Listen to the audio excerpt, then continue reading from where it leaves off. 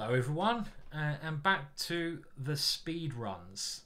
We're gradually improving our rating. The idea of these videos is I'm going to tell you typical mistakes that you make, how to overcome them, the kind of things you should be avoiding, and the kind of things you should be doing at the rating level we're playing at here, which is 1200 to about 1400. We're about 1300 rating now, and I'm really going to try to explain everything I'm doing in these 5-minute games while we increase our rating.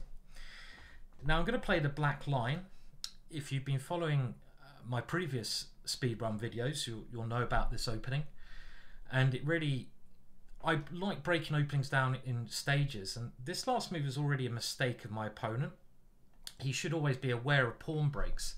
And now by playing this move here, which is the logical move in the black line, he's going to lose a tempo because his bishop here has to move again. You don't want to lose tempos earlier on.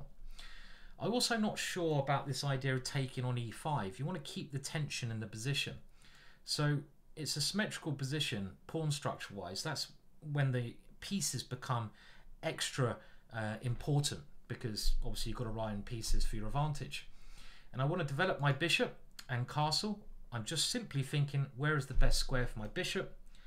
I'm going to move it here. It looks like a useful pin. Maybe later on I can aim to win the pawn there.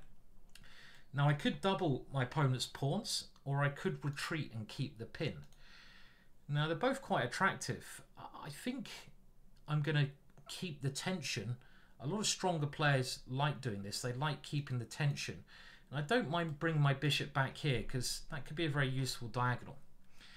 I'm going to simply castle, and my opponent again releasing the tension. This is another classical mistake. Why play that move when it's not forced? You know, there's no reason to take there. Don't release the tension. That was a very useful pin, and now by me capturing back, I mean, there's a couple of ways I could do this. It's a very playable and pleasant position. Yes, he's got this idea, but this is really only a one move idea, and I'm just thinking now I'm going to put the queen here, create my own threat. If his bishop moves, I might be able to take there. Yeah, he's got a good knight, but it's a little bit artificial, that one. He gave up a very good bishop. Oh, what have I done? I was just testing him just to see if he was aware, you know, just to see if he was aware of the possibility. Do you really think I'd fall for something like that? Get the rook there as quickly as I can. God blimey, governor. I should have obviously been a bit more careful there and just kept the queen covering that square. But again, you know, tactics may come and bite you in the bottom, obviously, but the idea of giving up that bishop, we'll have a look at this game afterwards, is still not the right idea, in my opinion. That was a bit of a lucky escape though. This is not the Queen's Sacrifice video, speed run, maybe at some point. And now, okay, if we go back to this, I've won a pawn, but more importantly, let's just compare the pieces. My opponent has to get castled, and it's gonna take him 2 moves to do this, but this extra pawn of mine is very useful. Now, you should always look for pawn breaks as well, and look at every area of the board. And you could even say my opponent has a bit of space here, but sometimes when your opponent moves the pawns too far forwards, they come overextended. And this move a5 is a very good move in such positions, because I want to try to take advantage of those overextended pawns. So I'm switching play to the other side. I also have a dark square bishop, my opponent doesn't. So if I can open up those dark squares, that would be very useful. And here, what I'm going to take here, because he can't take with a pawn, and now we're going to see that my dark square bishop, which I just mentioned, can come to life here, attacking that queen and putting that knight under a bit of an uncomfortable pin. So the pressure is really building in this position. I can't believe I blundered my queen there. And my opponent now has, well, he's moved his queen into a square where I can take a pawn with tempo, so things are looking very good now. Still got to be careful, you know, one thing you'll read a lot about in chess books is that analogy of the rest is a matter of technique when you get a winning position. Don't fall for that. That's absolute rubbish. Only relax in a game of chess when your opponent resigns. And here I want to keep the pressure up. This pin I mentioned, so I'm going to pressurize that knight there by throwing the knight in. But you should never ever relax in a game of chess. I found in my own games, chess is a really hard encounter, and I'm really mainly trying to show you these speedrun 5-minute games to improve your long play chess, your tournament chess. And one thing I found in my games is that, and again this rook is now pinned, there's no point taking it away, I like keeping the pressure, is that I relax sometimes. If I had a 5-hour game, I could do 4 hours of really hard work, get a very nice position, and then I'd relax. And that's when your opponent is most dangerous. It's like he's an animal backed against the wall. He's going to fight for his life. So it really is important to prepare yourself mentally, even in some respects, for a very hard and long battle. And well, here it's looking very bad for my opponent, isn't it, with this horrendous pressure that the rook is under here. And again, you know, don't, this is, you know, I think the one thing about this game, yeah, my opponent could have won the queen, he didn't, but if you see the difference in the way we're playing, he moved his bishop here and then he took that knight. Let's just go back there. He's resigned here in a hopeless position. Well, first of all, his bishop moves were wrong. This one here lost the tempo. You've got to look out for these central pawn breaks. You can't lose time at the start of the game. Careful when you develop your pieces into squares they might get attacked on. And even though his idea nearly worked out, in hindsight I'd probably take this knight in future, the other mistake I think he made was here. I would never really consider taking this knight myself. I don't think many strong players would. You at least wait until black plays h6 in this position, which I might have played anyway. Develop your piece somewhere. Get your pieces in the game. Automatically swapping off there just seems like a big mistake. Talking about mistakes though, I took here, keeping an eye on this one, and here I was a little bit lax here. I should just move my queen back and then kick that knight away with a very nice position, I feel. But my opponent now misses this check. Phenomenal. But to be fair, in this position it all goes very downhill to him. Again, this queen move, not a very good move there.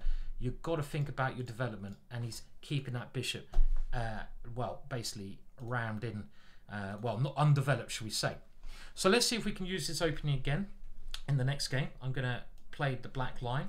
So stage 1 setup is I bring my knights to the center and I plonk my central pawn on this square. Now obviously I've got to watch out for what my opponent's doing, but let's bring this knight out with a little threat. And now that my opponent has played a different setup, you've got to adapt. And actually here, my opponent's played a very interesting setup. He might well play f4 here and go for what we call a Grand Prix position. And I could go for this, but without a pawn on d4, I'm going to think of other options. And I'm thinking now, well, he hasn't got control of his dark squares in the middle of the board. So I'm actually going to play c5. And the reason is I don't want to put my knight on this square where it seems quite passive. I want to put my knight here because I want to fight for that central square. My opponent is controlling that central square, and also maybe the queen is coming over here. This is actually, I think, a theoretical position. And I now got to think about how I get castled, so I need to develop this bishop. I don't really want to block this bishop of mine in by playing the pawn here, and it seems that the centre of the board might be quite important, with my opponent maybe advancing there. So I'm thinking about the best places to put my pieces, and my bishop fianchettoed in this structure seems best because I'll be aiming against this. Now this move may well have worked if I brought out my bishop, but in this position I will play e6. I know that's a move I said I don't want to play, but he's also made this rather committal move of moving his queen, which he's now moved back. I've noticed so many times at this kind of like rating range that people, they're not very respectful of tempos. That was a loss of 2 tempo. Yes, I've played e6, but is that a big deal? I really don't think so, because it can help me go d5. And you've got to be very careful about losing tempo. Don't just bring your queen out and then bring it back. Don't bring your queen out. Now, when an opponent moves a piece into your half of the board, often a good idea just to give it a kick, which I'm going to do here. If he gives up his bishop for my knight, well, then I get very good control over the center. This way around, I'm just going to castle, completing my development. I don't like doing anything too drastic until I've got good development. And now that I have, I've got to think about, I could bring this bishop out, so I could try to bring it here. But again, like in that last game you saw, look for pawn moves that take the center, that gain tempo. And in this position, with my opponent's bishop here, I can play d5. I can gain some central squares because I'm taking advantage of my pawn being here. And I gain this tempo on that bishop, just like the last game. So I now want to bring my last piece into the game. I could pin the knight, but he might then go h3, and I have to give my bishop up. And it looks to me like just bringing it here, attacking, creating a threat, always good to create threats, is the best option. I've now developed all my pieces. I'm going to play just normal moves. Open file, what you put on an open file. I put a rook there. So I haven't really, again, a lot of these games in this speed run thing, I haven't really done any calculation, any big tactics. Here, I'm not worried about g4 because that opens his king position. I want to connect my rooks and then maybe just double my rooks on the open file. To do that, I need to move my queen. Now I could go over here trying to grab a pawn, but I want to keep it more centralized. And I'm just going to bring it here. Maybe some ideas that way at some point. Always look at your opponent's last move. Yes, he's threatening a pawn, but moving the king to defend that is often a very sensible and normal way just to guard that pawn. I don't need to worry about that. My opponent's pieces are not looking great to me. They're very cramped. That knight and rook is not developed, and I'm not really sure what they're doing. And I haven't done anything special at all in this game. I want to just maximize my pieces. I want to win this game without actually doing anything, which is, you know, it's like that iceberg. There's a lot going on underneath the iceberg, that big mass. But still, you know, you can get to that level by just, you know, improving little by little. And here again, I'm looking where that knight's going. The knight going there attacking my queen's a bit annoying, so I'm just going to stop that knight. Knight's on the rim are dim. I'm keeping that knight sidetracked. I might even be able to advance, gain some space over there with my b pawn. But I'm really thinking this rook is the only piece not really developed, and something now like bringing my rook into the 7th rank, doubling up on the open file, to me looks very logical. That's one thing I'm doing. Moving the b pawn could be very useful. Is my opponent doing anything with that bishop there? Well, he has blundered, and this is often what happens, winning a game without doing anything. I've just moved my pieces to good squares. At this level you can do that. I move my bishop there to attack the pawn. He's not threatening anything, no. So I'm simply now going to take that pawn. And often this is something you can, again, you just play good moves and wait for the mistake. Here I'm going to grab the rook because it's a rook. And now, well, I like gaining space. This is a good space move. I could try to develop my rooks, double them, but I'm thinking here, okay, he's lining up against my queen. Any danger? No. Any threats? No. Let's double my rooks now. I might as well get improve this one. My pawn there is well defended. Is his knight going anywhere? No, I don't have to worry about that. I keep improving, and soon I'm going to have to start moving quickly. Now I material up. I want to make exchanges. This bishop move doesn't work. I get rid of his knight, so I'm now going to try and make exchanges, because the more pieces I can exchange off, the greater my material advantage becomes. Let's just watch out for things. Still got complete control here. And next move, I could try to take the center. I should have actually moved my queen into e2 there. That would have been a much better idea, which I'm going to do now. I should have done this a move ago. I just want to make exchanges. Let's get rid of that queen. Okay, my pawn is on pre there. So I'm just going to defend that one. I've still got my rook coming in. I've got to move quicker though, and my rook does come in, and a rook on the 7th rank, incredibly strong. I could have gone rook all the way back there. I'm not gonna, I don't want him to take that pawn. I want everything in the position, and I could now get rid of that one, but in this position, giving up your bishop for a knight can sometimes be dangerous. and now I will take it, because what's better than one rook on the 7th rank? 2 rooks, and I can get my rook there. His knight would have been able to capture that rook had I not eliminated it. And now there's a famous checkmate pattern with the 2 rooks connecting. This is one of those checkmate patterns everyone should understand and know. And you can see I'm going to go check and bring the other one there. So, I mean, really in that game, you know, my opponent played this d3 move. He didn't take the center. And after that, I decided to change plans. So you've got to be flexible in chess. The better you get, the more you understand about taking over weakened squares. I think he should have gone f4 here to make it logical. This move, I just went developing, and I'm constantly thinking, where are the best squares for my pieces? I have to be aware of my opponent's threats. So if I brought that bishop out, queen b3 would have been much better because it attacks a pawn. But here, my bishop seems better pointing towards the center, and my opponent now loses this very important 2 tempo, and that already changes the position from what should be equal to a worse position for him. I now played very, very sensibly. I didn't do anything special, and I waited for my opponent to blunder in order to win the game. So we're getting a lot of blacks, aren't we, today? This is the day of the black openings. And what am I going to do here? Well, what opening haven't we looked at? I'm going to play one of my favourite openings, which is the Dutch opening. But what I'm going to do, we haven't had a d4 opening yet. Now in the Dutch, it's like a reverse Sicilian. You want to control here, and an opening I'm now going to play, which I rarely play, but it's a really, I think, great opening at lower level, is the stone wall. It's the only opening you can play, and let's note that my opponent's played d4 here rather than e4 and move 1, so you've got to have a different opening. It's the only opening you can play as black against d4 where you get a space advantage with the black pieces. There's no other openings against d4 where you get a space advantage. The idea of this is you put all your pawns like a stone wall, you bring your bishop out, and you castle. Now my opponent's released the tension on this square, and this is not actually a very good move, because again, you see this at this level. People like exchanging pawns. Better to keep the tension. And yes, he's played this rather scary looking move, but what's the actual point of that? I can't see it. I'm just going to make sure my structure is very well protected there. And the good thing about this structure is white can't really attack you because you defend things really well. It's very hard for white to attack you when you play the Stonewall Dutch. I think it's a very underrated opening.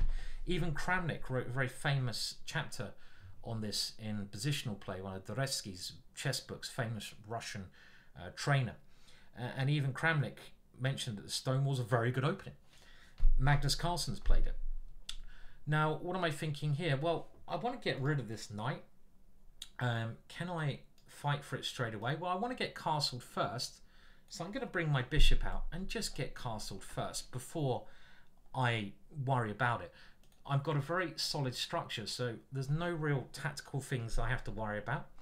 And maybe like the last game, I can win this game without doing anything.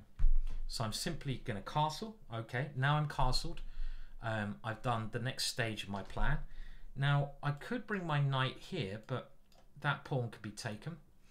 And a very common idea in the Stonewall Dutch is you have this square under control by 2 pawns, and you use this maneuver now of bringing my knight into that square where it's extremely stable. I'm still thinking about this knight. You might be wondering, why am I not taking that knight off? Well, I really like the dark square bishop in the Stonewall Dutch because you put your pawns on light squares, and when you put your pawns on one colour square, it makes the opposite colour very weak, the dark squares. So I don't want to lose my dark square bishop because positionally those dark squares are weak. But I do want to fight for this square, and I want to develop my last 2 pieces. So I'm now going to slowly try to fight for that square. More of a positional game this, but I'm just playing sensible, developing moves. Now my opponent can play f4, but he's got to watch out now for a check over there. If he removes his knight, he could play f3, but again, this check looks very dangerous. You're playing pawn moves in front of your king when your king's not castled. Very dangerous. And he's playing a lot of moves there which didn't really help. Yes, it looks like this is developing his bishop. Does it really have a point? Not really. My moves kind of have a point. I'm fighting for the square, and I'm allowing this check here by moving my knight into the square. And already this position, I would assume, is pretty difficult for him. So he's going for a sacrifice, and this probably is his best option. I'm going to eliminate things. I'm going to eliminate that knight now. So I've got 2 pawns and the extra exchange. And again, this guy is 1435, and I haven't done anything extraordinary here. I've just looked at the key things, this square, the 2 central squares, and I've played really against them. Any threats that come, I step away, make sure I'm defending this one. And my next plan is to develop this bishop somewhere. Okay, don't want to allow, this knight is coming over here. This is a nice maneuver, but I'm not going to worry. I'm going to develop my bishop. I don't want to put it here because he hit it with tempo. And I'm going to now think about the best way to defend this pawn. A little bit of a move. Maybe I didn't want to play that 100%, but when you material up, your opponent will often get pressure. And this is the case here. He's now actually threatening to take this, but the question is, can I grab another pawn? And you should always try to play the most critical move in chess. Always take up the challenge, and I'm going to take this pawn. Yeah, my king is a little bit dangerous here. So this is probably why my opponent is not 1300 but 1400. Things went wrong, but he made a very good decision to get out of dodge. Well, okay, that wasn't a good decision. Check. He made a very good decision to castle queenside and just go for some outrageous attack. You know, you can take many more risks when you've got a bad position, but it didn't work out. So just to talk about the Stonewall Dutch, it's an opening where you start off stage 1, you could say, by playing these 3 moves. It's something you play against d4. Your next strategy is to play d5 and c6. So you put all your pawns on the light squares. You create a stone wall. You then develop your bishop behind the pawns. That's the most active square. Get castled. And then you have to think about these 2 pieces. How do you get those out? Magnus Carlsen liked putting his bishop on b7. But Botvinnik liked bringing his bishop around this way. Ex-world champion Botvinnik, if you look at his games in the Stonewall Dutch. But I think it's an extremely underrated opening, actually. Okay, we've got the white pieces. Hallelujah. Now, we have been having a lot of success with the Jabava London. I'm going to keep playing that. Stage 1, bring out the knight, bring out the bishop. You should know this by now if you've been following the previous speedrun videos. So I'm just going to do this. My opponent playing automatically, which is probably not a good idea. He's not really looking at what I'm doing. Stage 2 is to think about these guys. Now, if the bishop moves to this square, we're going to adapt. We don't move our knight there. We can do, but a much more aggressive plan is to go for g4 and h4. And let's just see if he keeps his tempo of moving up, because this plan is well known. We're going to try to win that bishop. So he has slowed down at the right moment. And now there's a couple of things you can do here, but I just want to bring these 2 pieces into the game. And I'm trying to say my space on the king side gives me an advantage. So I'm going to now basically face off with the bishops here. And on the next move, just develop my knight. So actually in this position, Daniel Naroditsky, how could I not say his name? Oh my words, being dyslexic, sometimes you just have verbal mind blanks. The legend, Daniel, I really like, and I apologise, not Naroditsky. Why can't I say his name now? I normally say his name. This is bonkers. Daniel Naroditsky. Sorry, Daniel, I love you, really. Daniel actually takes with a pawn here. I'm going to play like Daniel because he is a legend. And the point of doubling your pawns, sometimes double pawns is okay, is that we're thinking about our opponent's moves. And this is, again, one of the main things you should be doing at this level, thinking about your opponent's ideas and having a response. And the idea is that the only pawn break black has is moving this guy up. Anything else is, he doesn't have any other pawn breaks. And the idea of doubling your pawns here is that when he plays this, you can capture, and then you can push the pawn there up to this square. So that's this kind of clever idea that Daniel, just say Daniel for now, started playing. And this is what we're going to go for. Okay, so my opponent has committed his king there, but that is very dangerous. when I have such a strong bishop. So I'm not going to do anything special. I'm just going to line my pieces up. I've got a half open file, meaning there's no pawns on that file, and you should put your rooks on those files.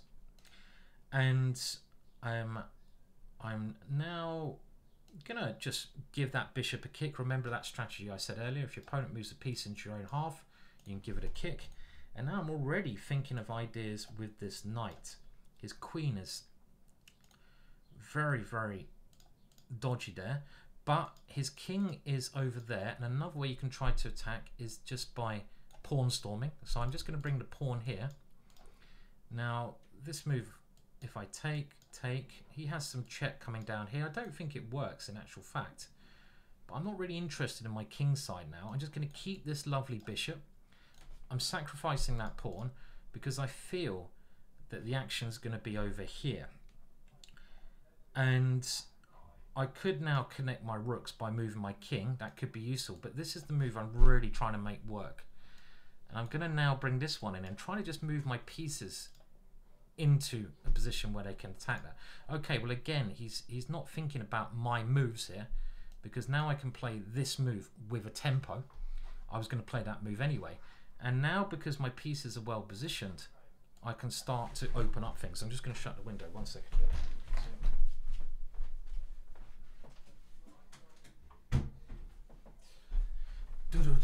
Okay, so here again, he's not really thinking, and he had to move his queen there. And this is one thing, you know, he's spent 50 seconds. It's such a waste of time to play Blitz like this, because you play Blitz like this, what are you learning? If you're not looking at your opponent's ideas and not getting into their head, then I would say Blitz is really, you shouldn't be playing Blitz. And the problem here is now, you know, this is on the verge of being horribly lost for him. It probably is lost. I've just got to find the right killer blow. I could even just bring my queen in, because he's pinned all over the shop. I think I'll do that. I don't want to calculate too much. He can't move his knight because it's pinned, and I'm going to win that knight next move.